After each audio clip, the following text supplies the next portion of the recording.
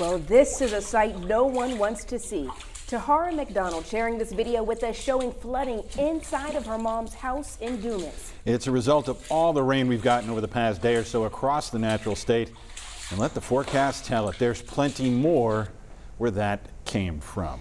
Yeah, we want to begin the 5 o'clock hour with a first look at the weather forecast, which is why we're turning things over to Chief Meteorologist Tom Brannon for an update. Tom. Well, good afternoon. And I got to tell you, looking back to yesterday, there was a forecast model that really pinpointed where most of this rain was going to fall today. But I didn't use it last night, and I'll tell you why. Because I thought it was crazy. It was putting up 12 to 15 inches of rainfall in southeast Arkansas. I just thought it was a little much. But then what happens today in a 12-hour period? That's what happens. You get 8, 9, 10, 12, and in some cases upwards of 15 and 16 inches of rain. You know, it's tough sometimes. You look at these forecast models, you go, yeah, that just seems a little bit outrageous, but not today. And the folks in southeast Arkansas have had a very rough spring, and now they've got too much water to deal with. These are rainfall estimates, but it's very likely some places may have picked up more than that. We still have plenty of flood warnings in effect, covering up Pine Bluff in Jefferson County, down to Star City, Lincoln County, even Monticello and Drew and McGee in Deshay County. So we still have the flood threat for the evening hours. In fact, looking at storm reports, got to mention this down in Dumas. The police chief said that all streets in Dumas have standing water. Some buildings are inundated. People keep driving in and out of floodwaters. What is the one thing that we try to encourage folks to do? Turn around, don't drown. Because if you get stuck and if the rate of water is quick enough, it could wash your vehicle away. We still have rain and thunderstorms, but some good news. We're getting a break. More activity is developing over southern Arkansas, places that have already picked up way too much water. So more tonight is expected.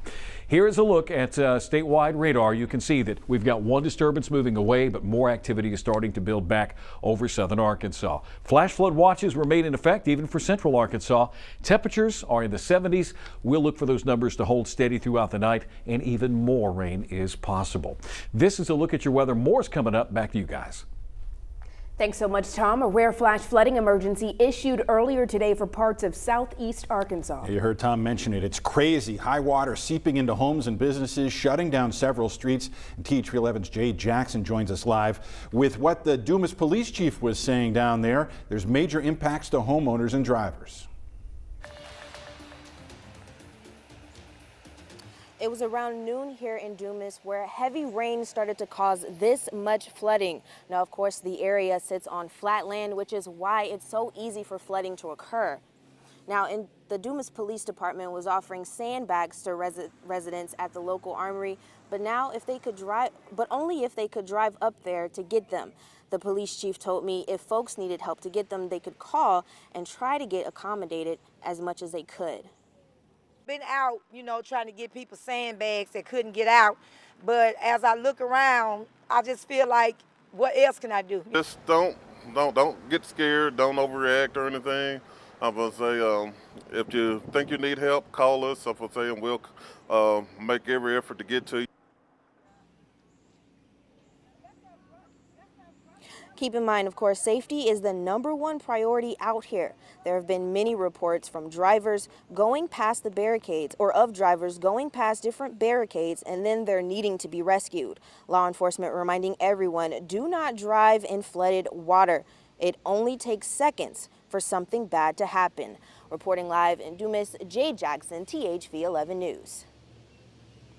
Thanks so much, Jade. Stay safe out there. The rain isn't finished just yet, folks. To stay on top of the latest weather, use our interactive radar and be sure you've downloaded the THV11 app. It's free in your app store.